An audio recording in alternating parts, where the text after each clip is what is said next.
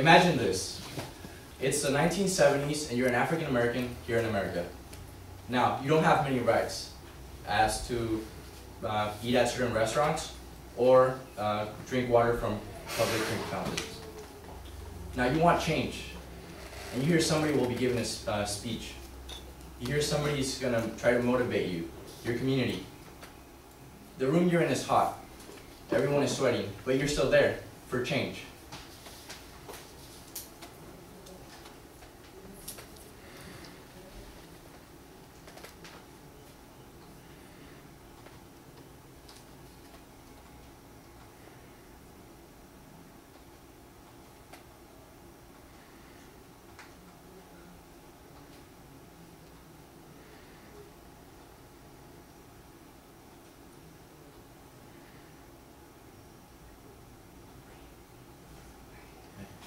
I am somebody. I am somebody. I may be poor. I may be poor. But I am. But I am. Somebody. Somebody. I may be on welfare. I may be on welfare. But I am. But I am. Somebody. Somebody.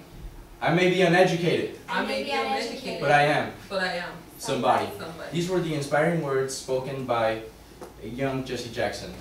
Jesse Jackson is a political leader, a religious minister, and an orator. The speech we'll be analyzing is one he spoke during the Civil Rights Movement. I will first be talking to you about, we will first discuss why we chose a speaker. Second, the significance of the speech. Third, the communication concepts he uses. And lastly, the ability he has as a speaker to inspire us.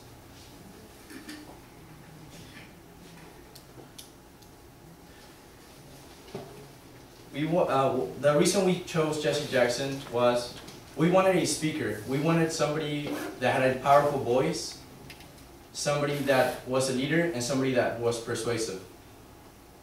We came across Jesse Jackson, who was born in 1941, October 18, 1941 in Greenville, South Carolina.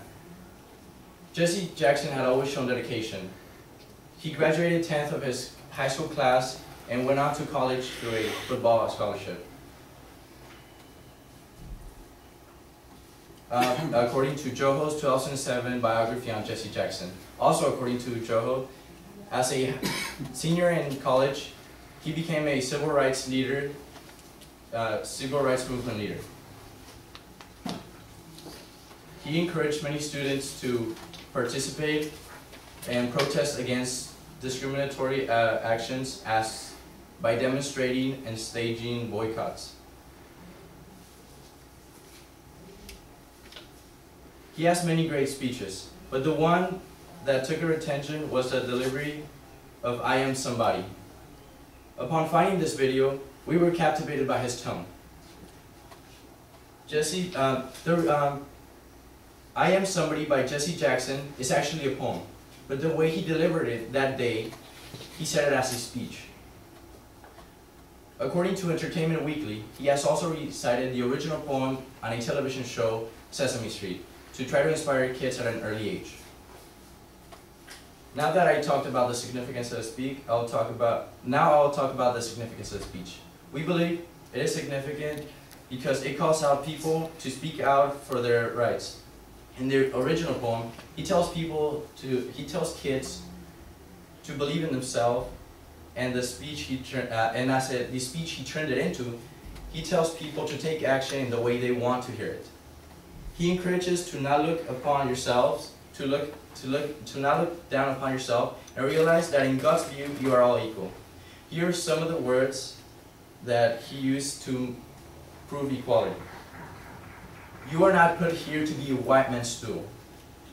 You are here to represent the very best in God's words.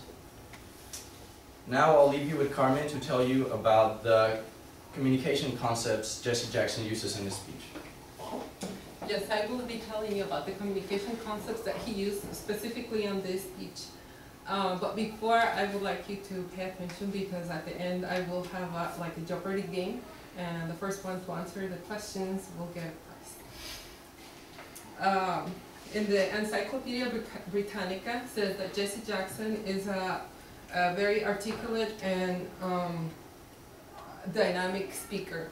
And he is known for his impassionate advocacy for empowerment, peace, and social justice. He starts his speech, he starts it with audience-centered perspective. Audience-centered perspective means that he takes the needs, the attitudes, and the values of the people and then puts it into his speech. And then he also starts with repeating the phrase, "I am somebody," and he repeats it often. And this in our textbook, pocket book for public speaking, 2007, it's called anaphora. Anaphora means that you repeat a word or a phrase at the beginning of consecutive sentences, clauses, or phrases during the speech, the rest of the speech. And that is also used for emphasis. He also uses the grammatical form of the active voice. Active voice, the active voice is the verb. The verb tells the subject what to do, and this empowers people, motivates people to do something, you know.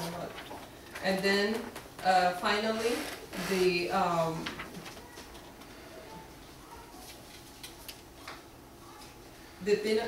articulation and dynamism. Articulation and dynamism is what grabs your attention and takes you all the way from the beginning of the speech all the way to the end of the speech. Now, we're gonna start the questioning.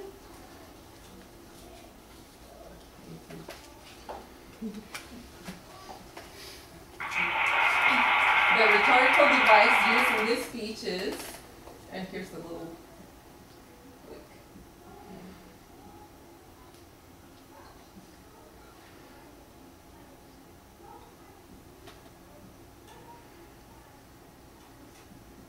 Well, he uses something that is repetition. Do you remember what is the name of? Anaphora. Anaphora, yes. Here's one for you.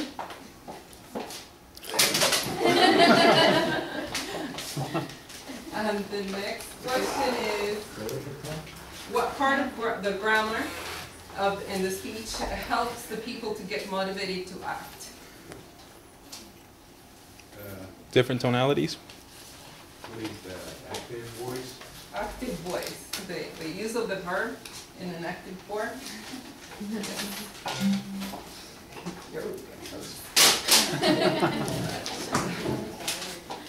Okay, what is the perspective of the speech?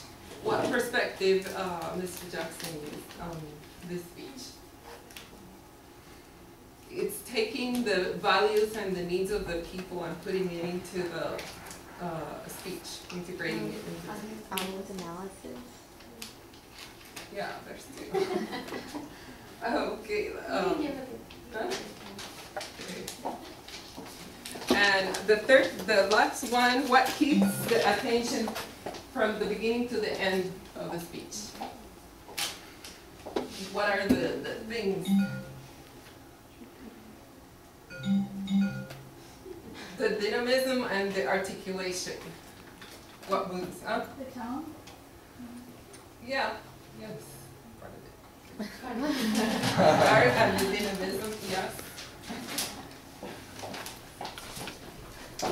Well, now I will be with Brittany, and she will tell you about the ability of Jesse Jackson to inspire others.